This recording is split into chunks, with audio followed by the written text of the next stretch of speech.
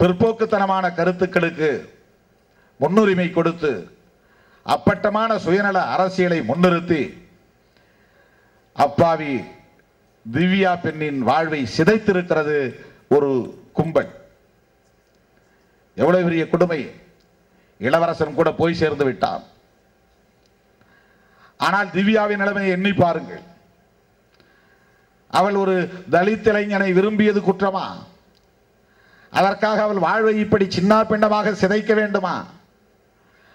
நிம்மதியற்ற முறையிலே அவளை இன்றைக்கு பைத்தியக்கார மனநிலைக்கு தள்ள வேண்டுமா? மன அழுத்தத்திற்கு தள்ள வேண்டுமா?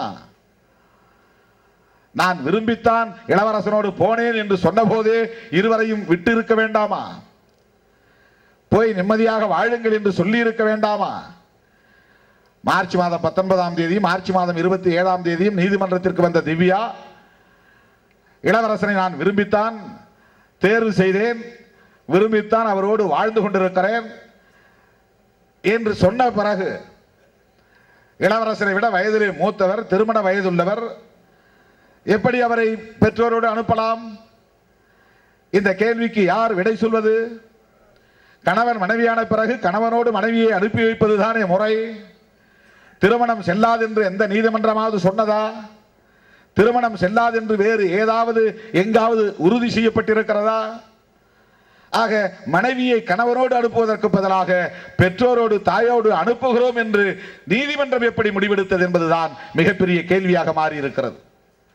அதன் பிறகு நயவஞ்சகமாக நாடகமாடி தேன்மொழியை பயன்படுத்தி ஒரு திருப்பு சீட்டாக வைத்து அந்த அம்மையார் மூலம் திவ்யாவையும் இளவரசனையும் நெருங்க வைத்து, பழக வைத்து, பேச வைத்து, நம்ப வைத்து, ஒரு நாள் திடீரென்று நெஞ்சுவெளி என்று நாடகமாடி திவ்யாவை வரவழைத்து சுற்றி வளைத்துக் கொண்டது ஒரு சதிகார கும்பல், சாதி வெறிபிடித்த கும்பல்.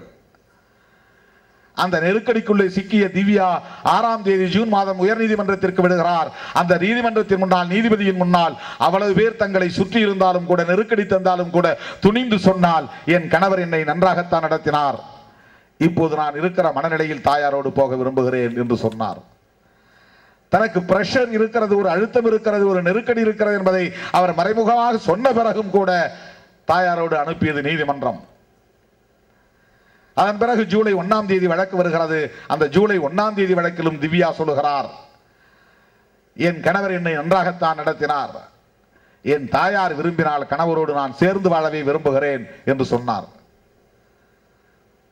1ஆம் தேதி நீதிபதிகள் சொல்லுகிறார்கள், இனிமேல் திவ்யாவும் இளவரசனும் நீதிமன்றத்திற்கு வர வேண்டிய தேவையில்லை. ஆனாலும் 3ஆம் தேதி நடக்கிற வழக்குக்கு திவ்யாவை கட்டாயப்படுத்தி அழைத்து வருகிறார்கள். வரவேண்டாம் என்று சொன்ன பிறகு திவ்யாவை நீதிமன்றத்திற்கு அழைத்து வந்தது யார்? எதற்காக அழைத்து வந்தார்கள்? அழைத்து வந்த பிறகு நீதிமன்றத்திலேயே செய்தியாளர்கள் சந்திப்புக்கு ஏற்பாடு செய்ய வேண்டிய தேவை என்ன? 1ஆம் தேதி கணவனோடு வாழ்வேன் என்று சொன்னவர் 3ஆம் தேதி வாழ முடியாது என்று சொன்னதற்கு என்ன காரணம்? யார் காரணம்? இதையெல்லாம் யார் விசாரிப்பது? சொல்ல வைத்தது யார்? நெருக்கடி இருக்கிறதா இல்லையா? இவ்வளவு மோசமான நெருக்கடியை தந்து திவ்யாவின் வாழ்க்கையை இன்றைக்கு சீரழித்திருக்கிறார்கள்.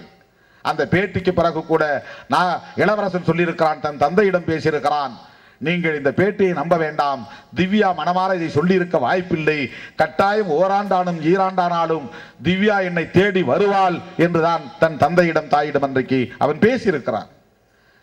விடியற் காலையில் அவன் மிக தைரியமாகத்தான் பெற்றோருக்கு தைரியம் சொல்லிவிட்டு ஏடிஎம்மில் பணம் எடுப்பதற்காக போயிருக்கிறான். அவர்களின் அழைப்பின் பேரிலே அரசு கல்லூரிக்கு பின்புறம் வழக்கமாக சந்திக்கிற நண்பர்களை அங்கே போய் சந்திக்க போன போதுதான் அவன் பணமாக அந்த இருப்பு பாதை ஜல்லியிலே கடந்திருக்கிறான், குப்புற விழுந்து கடந்திருக்கிறான்.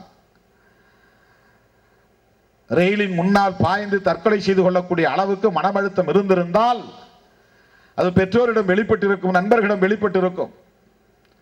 ஆனால் அப்படி அவன் எங்கேயும் சொல்லவில்லை. ஏனென்றால் அதற்கு காரணம், அந்த தைரியத்திற்கு காரணம், திவ்யா அவனை எந்த இடத்திலும் விட்டு கொடுத்து பேசவில்லை, அவனை எந்த இடத்திலும் தாழ்த்தி பேசவில்லை. ஆகவே அவன் மனமுடைந்து போவதற்கு வாய்ப்பே இல்லை. அப்படிப்பட்ட நிலையிலே திவ்யா இன்றைக்கு இருப்பு பாதை ஓரத்திலே, அந்த ரயில் அடியிலே, அந்த ரயில் சாலையிலே அவன் எப்படி குப்புற வீழ்ந்து கிடந்தான். ரயிலின் முன்னால் ஒரு அடி பக்கத்தில் என்றால் கூட அது 90 கிலோமீட்டர் வேகத்தில் பாய்ந்து செல்லுகிற அந்த தொடர் வண்டியின் காற்று இருக்கிறதே, அது வண்டிக்குள்ளே இழுத்து ஆளை நொறுக்கி இருக்கும். அப்படியெல்லாம் வண்டிக்கு பக்கத்திலே ஒருவன் நெருங்கி ஒரே ஒரு இடத்தில் மட்டும் அடிபட்டு தூர எரிந்து விழுவதற்கு வாய்ப்பே கிடையாது.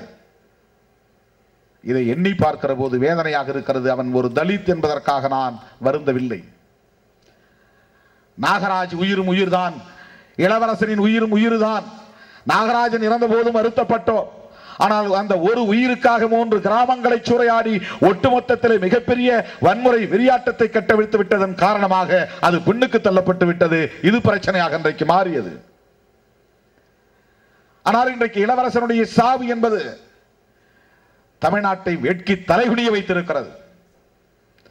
இது ஒரு சமூக நீதி தேசம் என்று சொல்லுவதற்கு நாம் வெட்கப்பட வேண்டிய நிலையை உருவாக்கி இருக்கிறது.